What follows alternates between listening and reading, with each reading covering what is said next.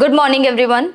In this video, we will be discussing about the salt spray chamber, the very important testing which is used to check the corrosion resistance in the automotive components or any kind of sample which is metallic in nature. So we used to see by creating a certain atmospheric conditions in a small chamber, which is a standardized chamber, we will create some conditions like a temperature, humidity, air pressure in such a way that after a certain duration of time it will corrode the specific sample, and how much time does it take to corrode the sample will tell the quality of the particular element, either it is steel, copper, magnesium or etc. So we will just understand the functioning of a salt spray chamber and how it can help in detecting the quality of your sample. Now the equipment which we are using is the 250 liters Korrox 4 Magnus series salt spray chamber, which is manufactured by Presto. Now the first you can see, this is the chamber part which I will be explaining, where we have to place the sample, where the fog generation happens, the fog collection, validation and the whole testing happens here. Then we have a inbuilt reservoir tank facility in this of 60 liter capacity. So that in which we have to pour a solution, a standardized solution for creating a salt spray condition in the chamber. So that is also standardized, that we have to prepare. Then the third, we have a proper control panel from where we will monitor the whole testing and control the functioning of the equipment. So this is the purpose. We have our safety features, the alarms, air purge facility in this control panel. So these are divided into three different ways. So we will understand one by one. And at the last, I will also show you the Ethernet connection facility which Presto provides, so that you don't need to stand all the time in front of machine. You can run and monitor whole test from your computer screen also. Now we will see the functioning and the sample placement part in the equipment. Now we will understand about the inner chamber. So this is the inner chamber. So we have made it very robust. So this is fiber reinforced polymer body that we have used, FRP, that is to military grade. And this is 3 layered. The first layer you can see, this is of FRP. Then we have our silicone bag heaters in this on the 4 sides. And then we have a proper glass wool insulation so that the leakage should not occur and the temperature fluctuation, the environmental fluctuation should not occur. So for that, insulation is being provided. And again we have provided a fiber reinforced polymer layer, that is the FRP layer. So this is the body part. So the standard we are following here is ASTM B117 in this for the construction. Other standards also, we also follow the Japanese standards or the ISO 9227 in this. So about the sample placement, this is the fixture. The first is this panel type fixture where these kind of samples can be placed. These panels, we can see that the angle of maintenance, the way we have placed the sample, it is 15 to 20 degree from the vertical, that we have to maintain in the chamber. So the fixture should be, it should not be straight like this. So this we have. Then we have these hanging rods. Okay, if the sample are of these kinds, the circular parts, then we can hang it as per the angle. This we have. And we also have V-groove trays in this, where small fasteners can be placed applying to the same angle which I am telling as per the standard. Then we have the fog generation unit, from where the proper fog generation happens. First is this. It comprises of 2 parts. The first is this fog generation, this tar. This is atomizer tar. We'll just place it sidewards. Now we have a nozzle, the most critical component from the salt spray chamber. So this is the area from where the fog is generated. The blue pipeline is for air pressure and this gray pipeline is connected to the solution tank. It will start providing the fog. So this nozzle is of 0.7 mm diameter. Making of this nozzle, if I'll tell you, this is of very strong IGUS material, because if you will use a very inferior layer of nozzle, then what will happen? The cracking and distortion issues may occur. So that we have made so that no cracking issues happen after, even if we are performing a long duration testing. Then this atomizer tar, this will start, when I will start the test, it will start giving a very sharp layer of fog. It will strike here and uniformly it will disperse in the whole chamber. So this is how fog generation unit works. Then the standard says for the validation of the fog also, so that we can understand that the testing is going properly. So we have a fog collection unit also. So this, you can see, this is 80 centimeter square funnel which is connected with this beaker. In this beaker 1 to 2 ml per hour of fog collection should happen. If it is happening, it means the chamber has proper uniformity in the fog generation. The temperature, humidity, the nozzle is working properly. There is no blockage in the air pressure or solution line. That's why everything is working properly. So this is the validation you will be able to get through this fog collection unit. So this was about the chamber part. Apart from this, we have a temperature sensor. This is Teflon coated, this one, and then we have a humidity indicator also. So it will sense the temperature and humidity and will show you in the control panel. So we'll tell you that what is the, as per ASTM B117, the neutral salt spray test right now we will be discussing, in which what is the chamber temperature, humidity, the required air pressure, etc., and the solution.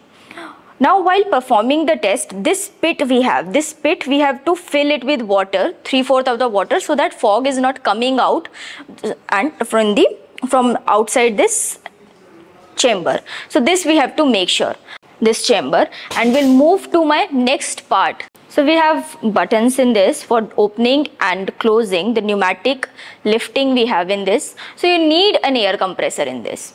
Then we have this inbuilt reservoir tank of 60 liters capacity. Inside this we have a properly made solution. So in the neutral salt spray test, we have to use 5% lab grade NaCl, that is sodium chloride, and demineralized water in 95%.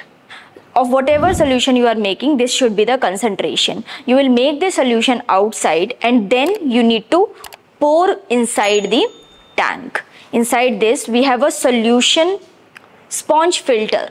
Okay, it will absorb any kind of dirt will be there in the, if any, in the tank. So it will absorb and it will provide a clear solution in the pipeline, and through nozzle it will disperse. So this is how we have maintained the clean standardized solution. Apart from this, the pH maintenance has to be there of 6.5 to 7.2 as per ASTM B117 standard. So that you need to monitor at the interval of 96 hours. So you can just, however, you can just check it on 4-hour basis or 1 day or 2 day basis, because what happens after 2 days, the solutions start becoming acidic. At micro level we have seen that. So after 2 days it is advised to check it also and change the solution also. Why I am saying, because this is a 60 liters tank. Sometimes this is not enough for the testing. So Presto has also provided the facility of auto refilling system in this, where you can use an external tank, you can fill the solution in that, and a pipeline you can attach in behind this. Behind we have provided the solution inlet, and from the solenoid valve it will start taking the solution. So you do not need to keep on filling the solution through bucket or something, it will automatically take it. So that you should not let the solution be more than 2 days in the tank as well, in the external tank. So that is the advice. Now we will discuss about the parameters, that what should be the parameters. So the temperature should be 35 degrees Celsius ±2 degrees Celsius.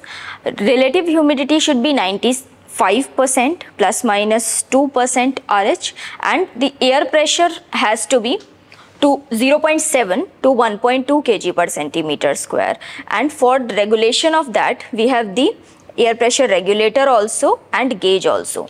All these things, the air pressure, temperature, the duration, you will be provided with the calibration in order to prove the accuracies which we are giving in the equipment. So this we have.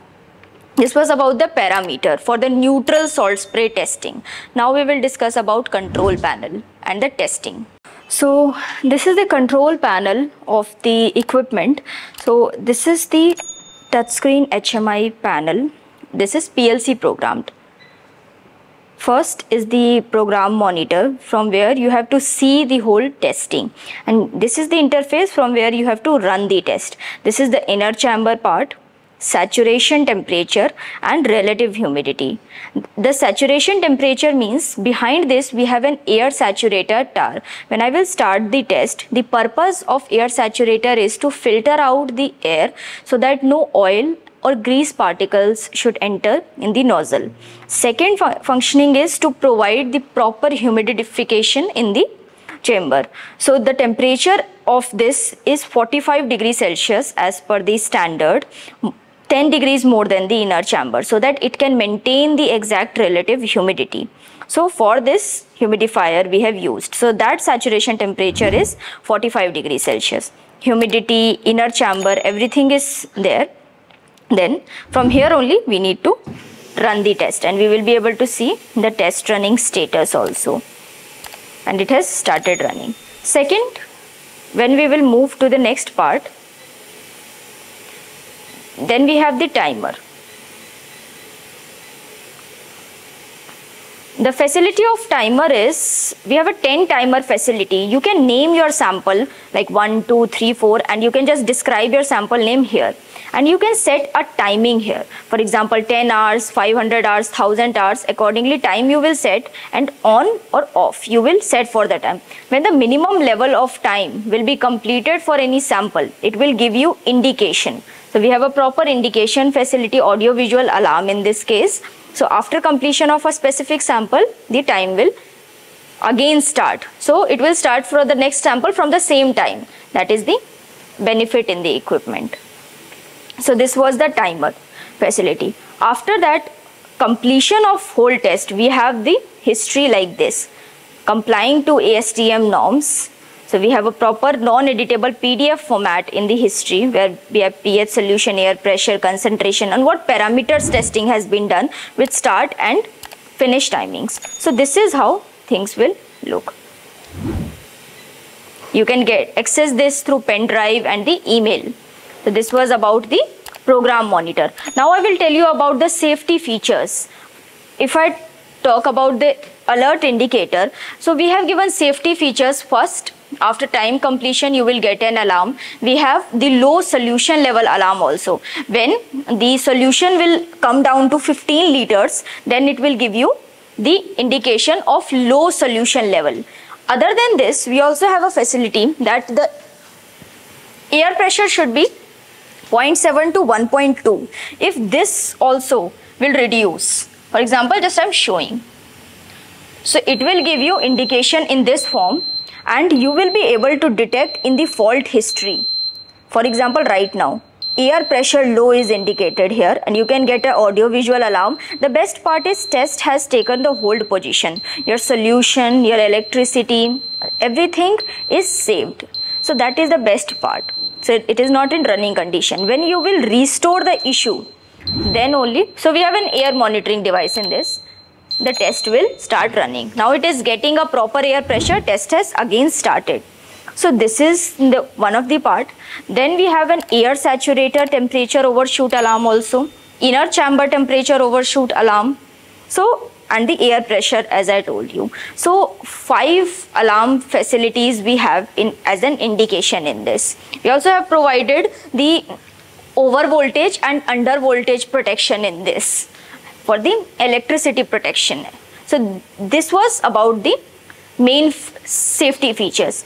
Now at the last I want to show you the Ethernet connection facility in this. So with the help of VNC viewer, we have connected the machine with the Ethernet facility to connect a computer system for running and monitoring the test. So you can see right now whatever is happening in the HMI panel is happening in this because it is connected. So you can run your whole test from this only. If I am going to the menu, if I want to see, there is a data logger facility also in this, even 1 minute data record you can get. So this is the data record. So these things you can access in Excel format, and the final PDF report is there as a non-editable format. So both facilities we have. Then this is how the PDF report is there.